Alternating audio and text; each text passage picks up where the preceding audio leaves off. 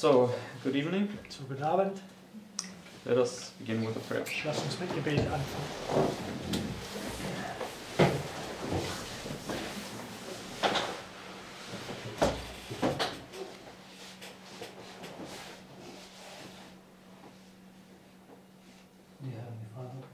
Lieber himmlischer Vater, we thank you that we can gather here again and we can worship you. wir danken dir, dass wir hier wieder zusammenkommen können, um dich anzubeten. And we pray that you will please pour your golden oil into our hearts this evening. Und wir beten, dass du an diesem Abend dein goldenes Öl in unserem Herzen hineingießen mögest. Please bless us and help us to pay attention, help us to understand. So, bitte segne uns und hilft uns, aufmerksam zu sein und dass wir verstehen werden. I ask that you will please help Lawrence as he leads out. Und bitte hilf Lorenz, als er die Klasse anleitet. And I also want to pray that you will bless the translation and the equipment. Und ich bitte auch, dass du die Übersetzung und auch das Technik auch segnen mögest. And I thank you for everything in Jesus' name. Und ich bitte um alles in Jesu Namen. Amen. Amen. Amen. Ausrüstung.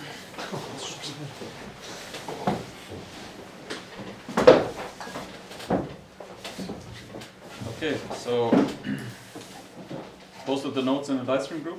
Ich habe die Notizen in der Livestream-Gruppe gepostet. This evening we want to look at the two Egypts and the two Babylons. Und heute Abend wollen wir die zwei Ägypten und die zwei Babylons anschauen. Okay, and we know and understand, right, that there are two Jerusalems. Und wir wissen bereits und verstehen, dass es zwei Jerusalemme gibt. One Jerusalem that gets blessed, Also die eine Jerusalem, die gesegnet wird, and the other Jerusalem that gets cursed and destroyed. Right? und die andere, die verflucht wird und zerstört wird. And I want to show you that there's the same applies to Egypt and Babylon. Und Okay. ich möchte zeigen, dass dasselbe ist, Ägypten und Babylon anzuwenden. And I'm pretty certain there are more things that I put together tonight here in this. Und ich bin mir sicher, dass es noch mehrere Sachen gibt als das, was ich hier zusammengestellt habe. So I was a little bit limited on time, but I think it suffices for tonight. Denn die Zeit ist mir knapp geworden, aber für heute Abend glaube ich, das reiche aus. Okay, so let's go to the heading, the two Jerusalems, just to remind us. So, am Anfang die zwei Jerusalemme, nur zur Erinnerung. And this begins in Galatians 4, verse 21. Das fängt in Galater 4, Vers 21 an. It says, "Tell me, ye that desire to be under the law, do ye not hear the law? For it is written that Abraham had two sons, the one by a bondmaid, the other by a free woman. But he who was of the bondwoman was born after the flesh, but he of the free woman was by promise." So there are these two sons, Isaac and Ishmael. Right? Es gibt diese zwei Söhne, Isaak und Ishmael. And then verse 24. Vers 24. Which things are an allegory, for these are the two covenants, the one from the Mount Sinai, which gendereth to bondage, which is Agar. For this Agar is Mount Sinai in Arabia, and answereth to Jerusalem, which now is, and is in bondage with her children. But Jerusalem, which is above, which is the mother of us all. But Jerusalem, which is above, is free, which is the mother of us all.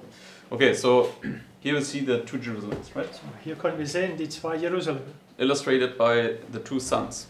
dargestellt durch die zwei Söhne. The one was after the flesh, the other was after the spirit. Die eine dem Fleische nach, den anderen den Geiste. Okay, and we understand the Jerusalem that was in bondage was destroyed. Right? Und wir verstehen, dass die Jerusalem, die in Knechtschaft war, wurde zerstört. Okay.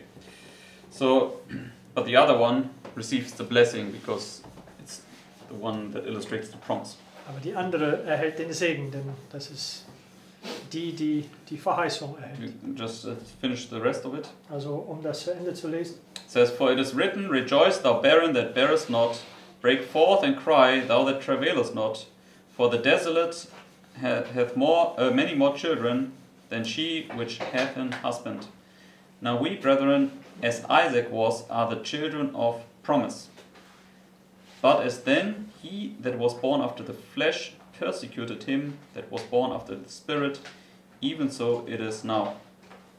Nevertheless, what saith the Scripture, cast out the bondwoman and her son, for the son of the bondwoman shall not be heir with the son of the free woman. So then, brethren, we are not children of the bondwoman, but of the free. Okay, now let's go to Isaiah chapter 19. Gehen wir jetzt zu Jesaja 19. Now we want to look at Egypt and Babylon. Okay? Wenn wir Ägypten und Babylon anschauen. And in this chapter we find Babylon illustrated as Assyria.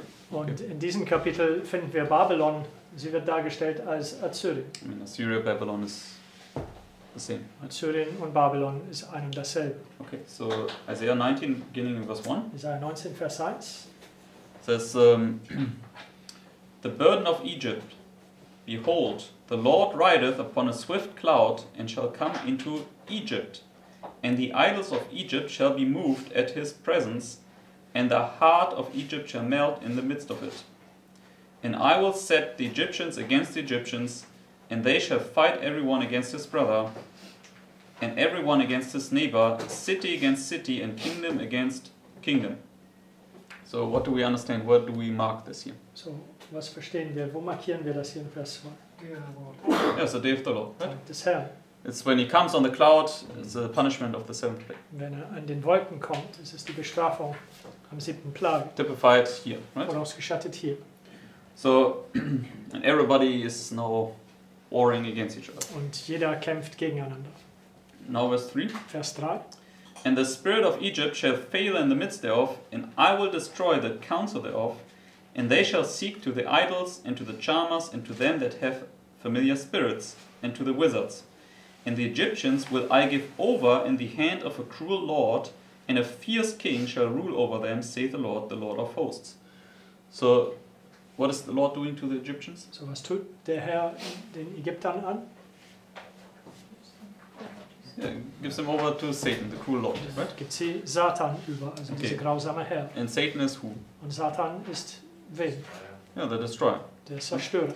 Okay, so therefore the Egyptians will be punished, they will be destroyed. So, deswegen die Ägypter werden bestraft, sie werden zerstört. Okay, but in the very same chapter, just a Aber few verses later, genau denselben Kapitel, nur ein paar Versen später, we read now something completely opposite to this, about Egypt. wir können was genau entgegengesetzt über Ägypten lesen. Let's jump down to verse 16. Also in Vers 16. It says, in that day, which day? Welches Tag? Welcher Tag? And the day of the Lord, right? Am Tag des Herrn. So when he brings this punishment on Egypt, Also diese Bestrafung über Ägypten bringt. it says, in that day shall Egypt be like unto women, and it shall be afraid and fear because of the shaking of the hand of the Lord of hosts, which he shaketh over it. And the land of Judah shall be a terror unto Egypt. Everyone that maketh mention thereof shall be afraid in himself, because of the counsel of the Lord of hosts, which he hath determined against it. So, God's people are now what to Egypt? So, Gottes Volk sind was für Ägypten? A terror. Ein Schrecken. Where do we see this? Und wo können wir das sehen? Let's go to Deuteronomy chapter 2. Gehen wir zu 5. Buch Mose, Kapitel 2.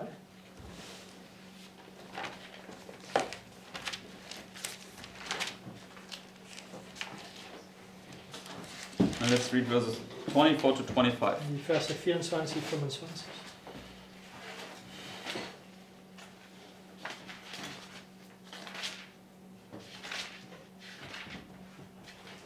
Deuteronomy 2, 24 to 25. 5. Buch Mose 2, 24, 25. Says, rise ye up, take your journey, and pass over the river Arnon. So they were to cross now a river. So, sie sollen einen Fluss überqueren. It's like similar then to crossing the Jordan and all the Red Sea and so So these river ähnlich wie crossings. den Jordan überqueren oder den Roten Meer überqueren oder all diese anderen Flüsse. Okay, behold, I have given into thine hand Sihon the Amorite, king of Heshbon, and this land. Begin to possess it, and contend with him in battle. This day will I begin to put the dread of thee and the fear of thee upon the nations, that are under the whole heaven, who shall hear report of thee, and shall tremble and be in anguish because of thee. So, where do you cross, for instance, the Jordan, the Red Sea? Wo überquerst du den Jordan oder den Roten Meer? Yes, right. Kluft. So the first group would be here, but the rest here, right? So die erste Gruppe eben hier und der Rest da. And according to these verses, what came upon the nations here? Und gemäß diesen Versen, was ist es, was über die Nationen kam? Great fear, right? Großes Furcht. So the dread and the fear came upon them. So, straight again. Schrecken. Okay, Schrecken und Furcht, aber es ist eine Erwartung auf Schrecken eher.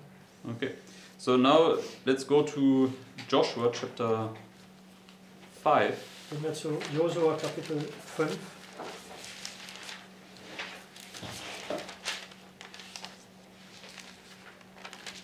Let's read verse 1. Und Vers 1. There we see the same thought mentioned. Okay? Denselben Gedanke erwähnt sehen. Joshua 5 verse 1. Josua 5 und Vers 1. It says, "And it came to pass, when all the kings of the Amorites, which were on the side of Jordan westward, and all the kings of the Canaanites, which were by the sea, heard that the Lord had dried up the waters of Jordan from before the children of Israel, until we were passed over, that their heart melted. Neither was there spirit in them anymore because of the children of Israel." So what happened to the people when they heard that they crossed Jordan? So, was geschah mit den Menschen, als sie gehört, dass sie den Jordan überquert haben? Yeah, fear came. Heart melted, fear came upon them. Furcht kam über sie, also den Herzen ist geschmolzen. Okay. What happens when the two witnesses get raised up again? Was geschah, wenn die zwei Zeugen auferweckt werden? Great fear. Yes. Großes Furcht kommt über sie. Alright, so when we go back now to our notes, to Isaiah 19, So, wenn wir zu den Notizen zurückgehen, Jesaja 19, it's just the same thought here in verse 17. ist derselbe Gedanke hier in Vers 17. When Judah becomes a terror unto Egypt. Wenn Judah ein Schrecken zu Ägypten wird. And it says it's in that day, in the day of the Lord. Und es Okay? sagt in diesem Tag, also im Tag des Herrn, Which is the seventh plague. dass der 7. Plage auch ist. Yes. Amen. Okay, so we saw in the seventh plague, Egypt gets punished, but also now the dread comes upon them with respect to God's people. So, wir haben gesehen, dass im 7. Plage Ägypten bestraft wird, aber auch hier jetzt den Schrecken über sie kommt, bezüglich Gottes Volk. In verse 18, Vers 18. "In that day shall 5 cities in the land of Egypt speak the language of Canaan, and swear to the Lord of hosts. One shall be called the city of destruction. In that day shall there be an altar to the Lord in the midst of the land of Egypt, and a pillar at the border thereof to the Lord." So what shall be there now in Egypt in that day? 19. Was wird in Ägypten sein an diesem Tag? An altar to the Lord, Ein right? Altar des Herrn. Okay. Now verse 20. Vers 20. "And it shall be for a sign and for a witness unto the Lord of hosts in the land of Egypt. For they shall cry unto the Lord because of the oppressors, and he shall send them a Saviour, and a great one, and he shall deliver them." So who cries to the Lord and who gets delivered here by a Saviour? So, wer schreit zum Herrn und wer wird befreit durch einen Retter? Egypt, right? So Egypt now gets delivered by God. Okay? So, Ägypten wird von Gott befreit. Now let's continue. Verse 21. Vers 21. "And the Lord shall be known to Egypt, and the Egyptians shall know the Lord in that day, and shall do sacrifice and oblation. Yea, they shall vow a vow unto the Lord, and perform it." So now the Egyptians worship God, right? So, jetzt die Ägypter beten Gott an. "And the Lord shall smite Egypt, he shall smite and heal it. And they shall return even to the Lord, and he shall be entreated of them, and shall heal them." So what will he do to Egypt? Was wird der Ägypten tun? Well, yes, he will heal it. Sie Right? heilen. Okay, smites and heals it. Okay. schlägt und heilt sie. In that day there shall, 23. Vers 23. In that day shall there be a highway out of Egypt to Assyria, and the Assyrian shall come into Egypt, and the Egyptian into Assyria, and the Egyptian shall serve with the Assyrians. So who is now also introduced here? So wer ist hier jetzt auch eingeleitet? The Assyrian. Die Assyrien. In that day shall Israel be the third with Egypt and with Assyria, even a blessing in the midst of the land, whom the Lord of hosts shall bless, saying, Blessed be Egypt my people, and Assyria the work of my hands, and Israel mine inheritance. Okay? So you have, So two states being joined together. yeah, you have Israel, God's people, right? Israel, Gottes Volk, But also Egypt and Assyria now become part of God's people. aber auch Ägypten und Assyrien wird ein Teil von Gottes Volk werden. Just church and state is these two. Egypt is the 10 kings and Assyria is the. No, maybe not. But the point I want to make is that you have one Egypt that gets punished, right? Der Punkt, den ich machen möchte, es gibt einen Ägypten, der bestraft wird, But here, another Egypt, in a sense, gets joined unto the Lord. Okay. aber hier im gewissen Sinne ein anderes Ägypten wird dem Herrn angeschlossen. And it just shows that there are two classes of worshippers among the Egyptians. Das Okay. zeigt, dass es nur zwei Klassen von Anbetern unter den Ägyptern gibt. Just like with the two Jerusalems. Genauso wie die zwei Jerusalem. So in that day, the day of the Lord, Egypt get punished, but also Egypt will become his people. So an diesem Tag, den Tag des Herrn nämlich, Ägypten wird bestraft werden, aber auch Ägypten wird Gottes Volk angeschlossen. And also Assyria will become his people, it says here. Und auch Assyrien wird sein Volk werden, es sagt hier. Assyria is Babylon, Aber right? Assyrien ist Babel. And does Babylon get punished here? Und wird Babylon hier bestraft Destroyed? und zerstört? Yes, so one Babylon gets destroyed, another Babylon gets saved. So, Okay. eine Babylon wird zerstört, die anderen gerettet. Okay. And where else can you see this? Wo können wir das noch sehen? So let's go now to Genesis 47, Gehen wir zu 1. Buch Mose 47 begin in verse 7. und wir fangen Vers 7 an. This is now when Jacob came down to Egypt. Als Jakob nach Ägypten herabkam. It says, And Joseph brought in Jacob his father and set him before Pharaoh. And Jacob blessed Pharaoh. And also verse 10. Vers 10. And Jacob blessed Pharaoh and went out from before Pharaoh. So what did Jacob do to Pharaoh? So was tat Jakob dem Pharao? Blessed him. Er segnete ihn. So he received the blessing. So Okay. er erhielt den Segen. So and when you get blessed, what does it illustrate? Und wenn du gesegnet wirst, was stellt es dar? Yeah, the new birth, the latter rain, right? Das Neugebot, das Spätregen. So in a sense, illustrates he got saved. So it's a bestellt, symbol for it. dass er gerettet wird da, oder ein Okay. Symbol dafür Okay, jedenfalls. so and he represents Egypt. He is this good Pharaoh. Okay, Und er stellt Ägypten dar, diesen guten Pharao. but was there also a Pharaoh that get punished at the same time? Aber gab es auch einen Pharao, der bestraft wurde zur selben Zeit? Yes. Right. Jawohl. So there are many stories in the Bible where Pharaoh gets punished. Es Right? gibt viele Geschichten in der Bibel, wo Pharao bestraft wird. But here, just to keep it in the same, let's say, time back then. Okay, Exodus 14, verse 27 to 28. What did you mean by time? Yeah, in a sense, Moses' time, Joseph's time was almost time frame. Yeah. Was what? The time frame was small, was basically close together. Ah, okay, der Zeitrahmen von Mose und Josef und so, die waren nah beieinander. But I mean, there were many years in between, these two stories here, but line upon line they're illustrating the same Also es point, gibt right? einige Jahre zwischen diesen zwei Geschichten hier, aber Linie auf Linie, sie markieren denselben Punkt. Okay, because you receive the blessing Weil or the hier curse, right? erhältst du den Segen oder den Fluch. Okay, so let's go now to Exodus 14, 27 to 28. So, 2. Buch Mose 14, Verse 27, 28.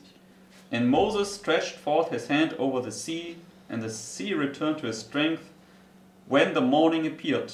And the Egyptians fled against it, and the Lord overthrew the Egyptians in the midst of the sea. And the waters returned and covered the chariots and the horsemen and all the host of Pharaoh that came into the sea after them, there remained not so much as one of them. Okay, so all the Egyptians got destroyed, right? All die Ägypter würden zerstört. Okay, so you can see basically one Egypt gets destroyed, another Egypt gets saved. Also du kannst sehen, dass ein Ägypten wird zerstört, die andere gerettet. So what about Assyria? Because we also saw Assyria was then called the work of God's hand. So, was ist mit Assyrien? Denn wir haben auch gesehen, dass Assyrien würde genannt das Werk Gottes Hand. So let's go to Isaiah 30, Jetzt Jesaja 30, verses 30 to 31. die Verse 30, 31. And the Lord shall cause his glorious voice to be heard, and shall show the lighting down of his arm, with the indignation of his anger, and with the flame of a devouring fire, with scattering and tempest and hailstones. For through the voice of the Lord shall the Assyrian be beaten down, which smote with a rod. So who gets punished here? Wer wird hier bestraft? The Assyrian. Der Right? Assyrer. So, which is obviously then here, right? Was denn auch hier ist. So therefore you have basically always it's a good Egypt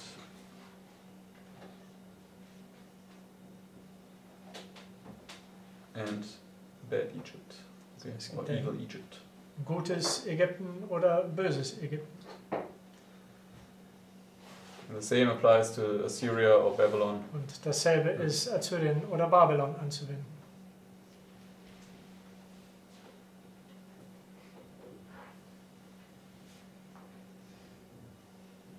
Okay. Now let's go to Isaiah 11, Gehen wir zu Jesaja 11, beginning in verse 1. fangen Vers 1 an. It says, And there shall come forth a rod out of the stem of Jesse, and a branch shall grow out of his roots. And the Spirit of the Lord shall rest upon him, the Spirit of wisdom and understanding, the Spirit of counsel and might, the Spirit of knowledge and of the fear of the Lord. So, what does this now illustrate? So, was stellt das hier? What is upon the stem of Jesse? So, was ist auf den Stamm Jesses? Yeah, the Holy Spirit. Der Heilige Geist. So it's the outpouring of the Spirit, right? It's baptism. Das Ausgießung des Heiligen Geistes. Das ist eben Taufe. Okay. And now verse 3. Vers 3. And shall make him of quick understanding in the fear of the Lord, and he shall not judge after the sight of his eyes, neither reprove after the hearing of his ears. But with righteousness shall he judge the poor, and reprove with equity for the meek of the earth. And he shall smite the earth with the rod of his mouth, and with the breath of his lips shall he slay the wicked. So what is this illustrating? So, was stellt das hier dar?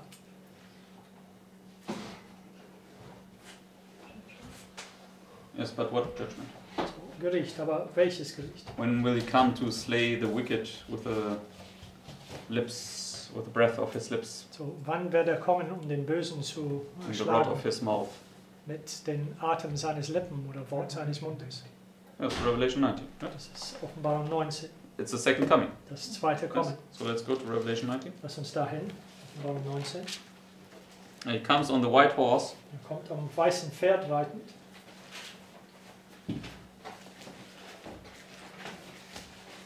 Offenbarung 19.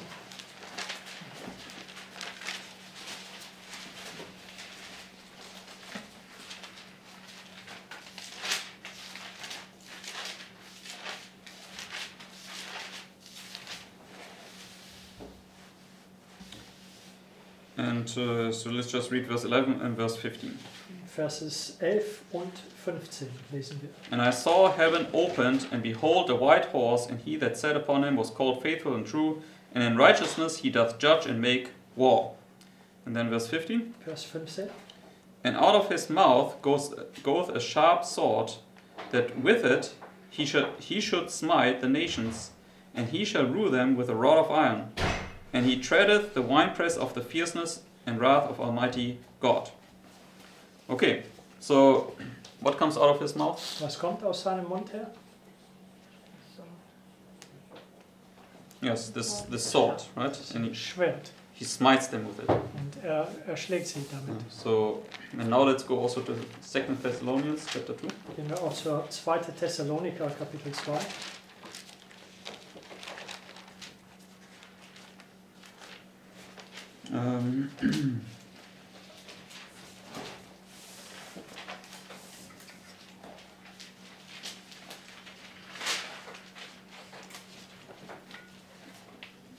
And it speaks about the man of sin being revealed here. Er Okay. spricht über der Mensch der Sünde, der geoffenbart wird hier. So let's read verse 7 and 8. Die Versen 7 und 8. For the mystery of iniquity doth already work, only he who now letteth will let until he be taken out of the way. And then shall that wicked be revealed, whom the Lord shall consume with the spirit of his mouth, and shall destroy with the brightness of his coming. Right?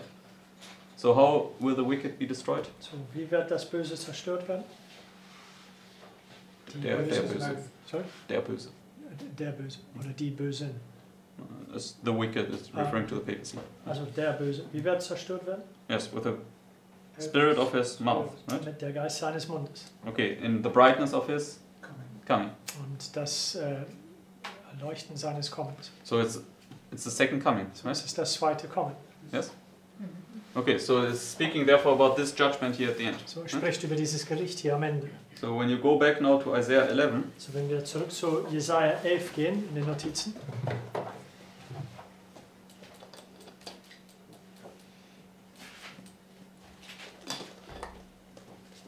and so we read down to verse 4, Und wir haben bis Vers 4 gelesen. where he comes and smites the earth with the rod of his mouth, and with the breath of his lips shall he slay the wicked. Right, so it's speaking about here. So er spricht über diesen Punkt hier, When he punishes Babylon. wenn er Babylon bestraft. Yes. Amen. Okay, and now let's continue, verse 5. Fahren wir fort, Vers 5. And the righteous shall be the girdle of his loins, and faithfulness the girdle of his reins. The wolf also shall dwell with the lamb, and the leopard shall lie down with the kid, and the calf and the young lion and the faulting Fatling. and the fatling together, and a little child shall lead them. So, what time is it now? So, welche Zeit ist das jetzt? Time of peace, right? Zeit des Friedens. So, the wolf is not devouring the lamb anymore, and So, das Wolf verzehrt den Lamm hier nicht mehr. the leopard not the kid. Und das Leopard nicht das Zieglein. Okay, so, and jump down to verse 9. Jetzt Vers 9. They shall not hurt nor destroy in all my holy mountain, for the earth shall be full of the knowledge of the Lord as the waters cover the sea. So what is now the earth? So, was ist die Erde jetzt? It's full of His glory, right? Full of the knowledge of the Lord. Voll die Kenntnis des Herrn, voll seiner Herrlichkeit. Now verse 10. Vers 10. In that day, and the day when all this judgment will come and the earth is now full of the glory of God. In diesem Tag, also diesen Tag, wo das Gericht kommen wird und die Erde voll des Herrlichkeiten des Herrn sei. In that day there shall be a root of Jesse, which shall stand for an ensign of the people. To it shall the Gentiles seek, and his rest shall be glorious. So this is now when God's people are lifted up as an ensign. So hier ist, wo Gottes Volk erhöht werden als ein Feldzeichen. Yes, everybody sees this? Kann jeder das sehen? So, first group here, everybody here. Right? Erste Gruppe eben hier und jeder am Ende. And who comes now flocking to them? Und wer kommt zu sie strömend hier? The Gentiles. Die Right? Heidenvölker. And then verse 11. Vers 11 jetzt. And it shall come to pass in that day, and when they are now an ensign, So, an diesem Tag, wo sie ein Feldzeichen geworden that the sind. Lord shall set his hand again the second time to recover the remnant of his people, which shall be left from Assyria and from Egypt and from Pathros and from Cush and from Elam and from Shinar and from Hamath and from the islands of the sea. So, where is he now gathering his people from? So, von wo sammelt sein Volk her? Everywhere. Yeah, from all these heathen nations, right? Und all diese heidnischen Nationen her. So we can see that among those heathen nations you always have the evil ones that get destroyed, but the good ones, they will be gathered. So, wir können sehen, dass unter all dieser heidnischen Nationen, es gibt die Bösen darunter, die zerstört werden, aber all sein Volk, die daraus gesammelt wird. So you always have a good version of this nation and a bad version of this nation. Es gibt immer ein gutes Version dieses Nations und auch eine schlimme oder ein böses Version dieses Nations. Just like two Jerusalems, you have two Egypts, you have two Babylons, you have two Elams and whatever. Okay. So, genauso wie du zwei Jerusalemer hast, gibt es zwei Ägypten, zwei Babylon und in diesem Fall zwei Elam. Okay, and let's also go to Isaiah 11 in our Bibles, because I just remember I should have put one verse more into it. Gehen wir zu Jesaja 11 in unseren Bibeln, denn ich habe einen Vers da hinzufügen wollen. So let's continue in Isaiah 11 verses 12 to 14. Und wir lesen weiter in Jesaja 11, die Verse 12 bis 14. And it says, "And he shall set up an ensign for the nations, and shall assemble the outcasts of Israel, and gather together the dispersed of Judah from the four corners of the earth." And so this ensign for the nations is his people. Right? Also diese Feldzeichen für die Nation ist eben sein Volk. And now verse 13. Vers 13. "The envy also of Ephraim shall depart, and the adversaries of Judah shall be cut off. Ephraim shall not envy Judah, and Judah shall not vex Ephraim. But they shall fly upon the shoulders of the Philistines toward the west. They shall spoil them of the east together. They shall lay their hand upon Edom and Moab, and the children of Ammon shall obey them." So who will obey them? Wer wird sie heuchen? Yeah, Edom, Moab, and Edom, Ammon, and the Moab children of Ammon. und die Kinder von Ammon. Where else do we see this? Daniel 11. Wo Yes. sehen wir das noch? Yeah, Daniel 11. So go. Daniel 11. Let's go to Daniel 11. Gehen wir dahin. And I remember Jeff. Many times he went to these verses here. Okay.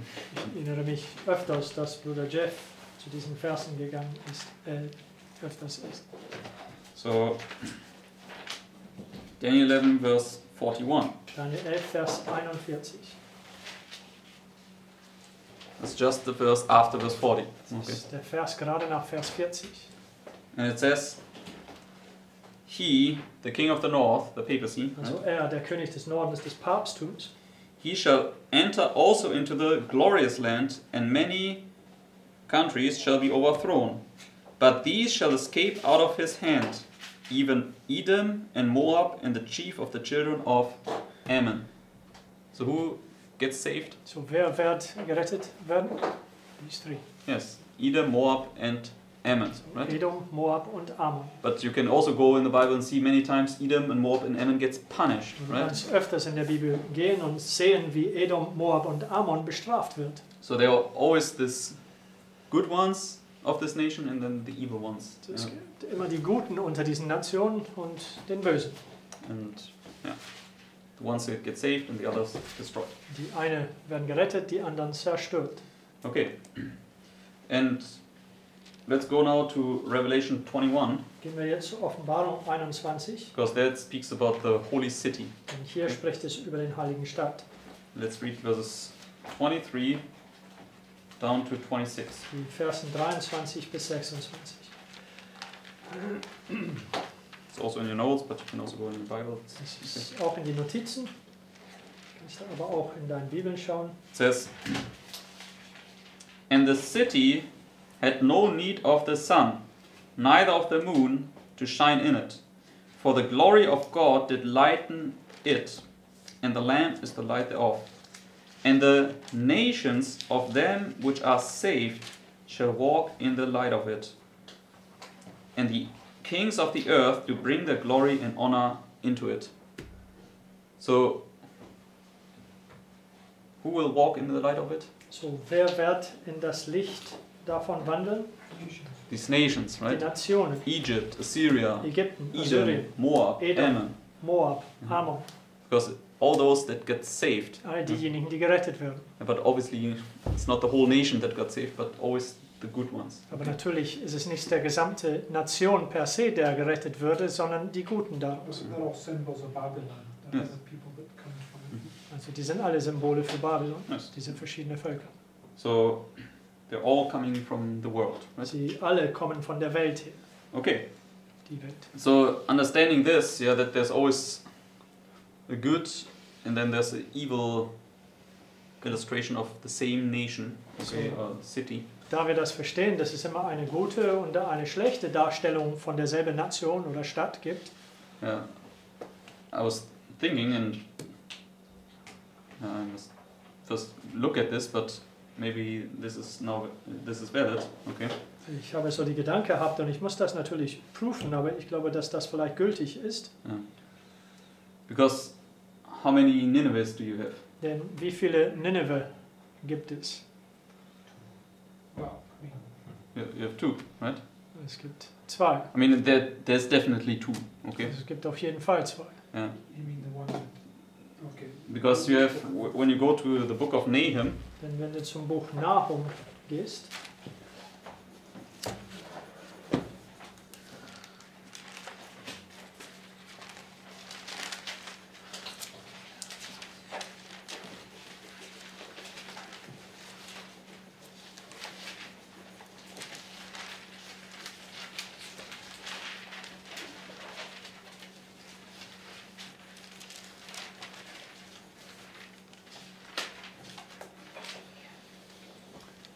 and let's begin in verse 1, und welche Kapitel?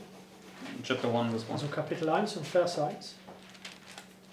Says, the burden of Nineveh, the book of the vision of Nahum, the Elkoshite. Okay, so this is now the burden on Nineveh. Right? Dies ist jetzt der Bürde auf Nineveh.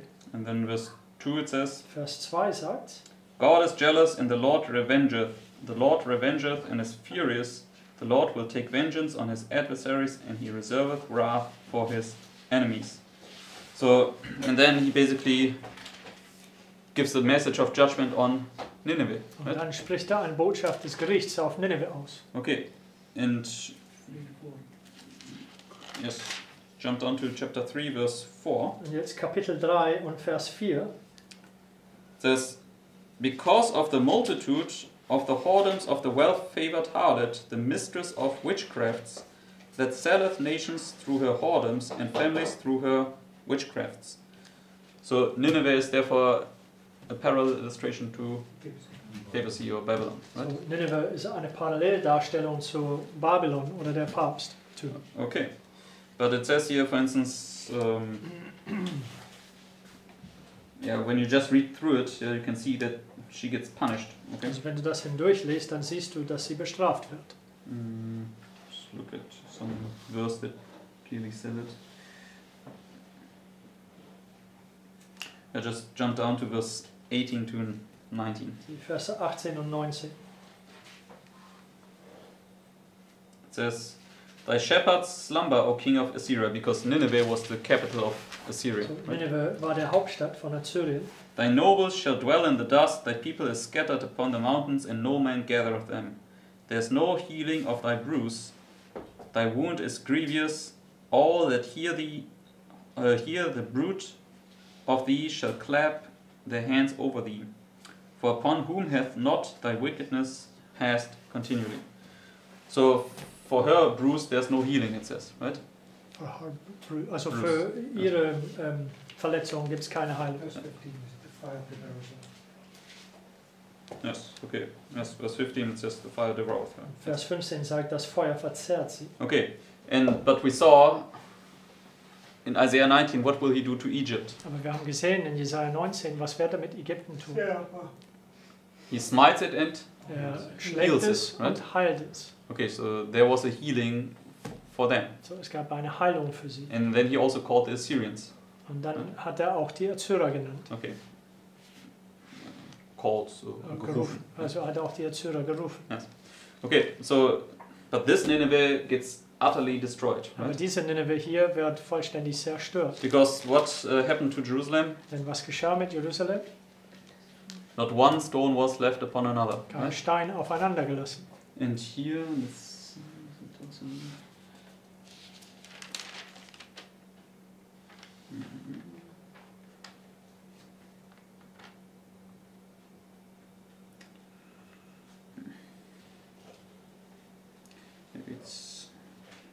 don't find the verse now. Doesn't matter. We also understand Babylon gets also utterly destroyed, right? Wir verstehen auch, dass Babylon vollständig zerstört wird. Okay, there was somewhere a verse that also says it here, but Es gibt auch einen Vers, der es hier jetzt sagt. okay.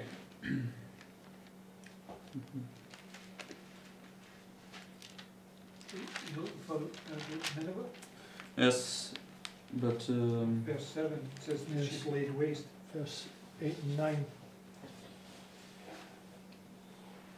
yes, okay. So let's just read verses 6 to 8. Also wir lesen die Versen 6 bis 8. It says, "Who can stand before his indignation? And who can abide in the fierceness of his anger?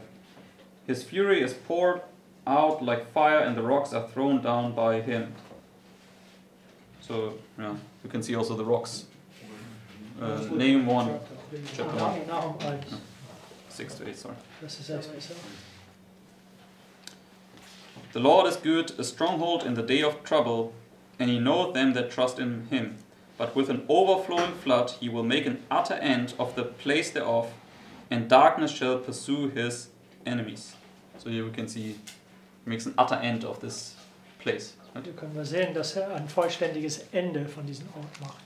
Okay, so therefore we have this Nineveh that gets destroyed here. So, deswegen haben wir diese Nineveh, die hier zerstört wird. And there must be also therefore a Nineveh that gets saved. Denn Right? es muss auch irgendwo eine Nineveh geben, die gerettet wird. And yeah, I would suggest it's the story of Jonah. Ich würde Okay. vorschlagen, dass es die Geschichte in Jona ist. Yeah, because Jonah, what do they do? Denn in Jona, was tun sie? Yeah, they repented. Sie tun Okay. Buße.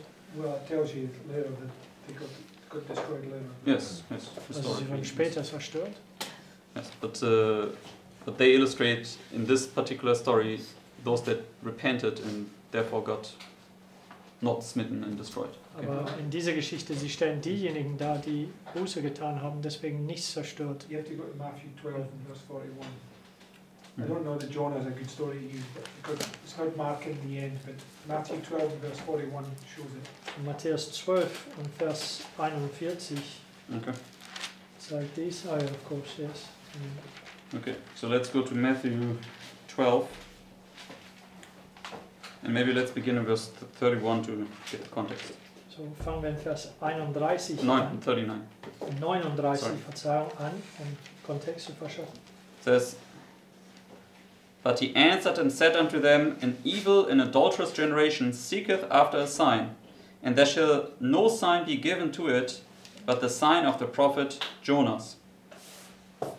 For as Jonas was 3 days and 3 nights in the whale's belly, so shall the Son of Man be 3 days and 3 nights in the heart of the earth. The man of Nineveh shall rise in judgment with this generation, and shall condemn it, because they repented at the preaching of Jonas, and behold, a greater than Jonas is here." Yes. So here we can see they are accounted to be the righteous, right? And opposite to them were the wicked. So, hier können wir sehen, dass sie als gerecht angerechnet werden. Das Gegenteil davon werden denn die Bösen. In the next verse you have Egypt also. Im nächsten Vers 42 gibt es auch Ägypten erwähnt. Yes. "The queen of the south shall rise up in the judgment with this generation, and shall condemn it, for she came from the uttermost parts of the earth to hear the wisdom of Solomon, and behold, a greater than Solomon is." Probably Yeah. Sheba. Queen of Sheba. Yes. Königin von Sheba. Okay, so anyways, could everybody see that there's always these two groups? Also konnte jeder sehen, dass es immer diese zwei Seiten oder zwei Gruppen gab. So it's one nation, but always two classes of worshippers among them. Eine Nation, aber immer zwei Klassen der Anbeter da drin. Okay, so and this obviously will help to understand certain scriptures now, maybe in a different context than before. Das wird uns besser helfen, gewissen Schriftstellen zu verstehen als zuvor. Is it also this Eden passage? Sorry? Eden? Eden? Eden? Yes. That there's a wicked Eden and a good Eden, or Eden's not really a nation or a city. You must show that Eden gets destroyed somewhere. I don't know if you can give a story in mind. That was only a question. Okay. I mean, Eden is not really a nation, right? It's not a nation or a city, so I don't think so. But if you can show that Eden gets destroyed somewhere, then this would be a proof. But We have the Hanging Gardens of Babylon, which is a type of it, but yeah. it's not really the same thing. Okay, good. All right, then. Any questions left? So hat jemand Fragen dazu? Okay. Then I would say Dann würde ich schlagen, we can Vorschlag? close dass wir for Schluss this machen. evening. All right. Let's have our prayer. Das ist unsere Gebetsrunde.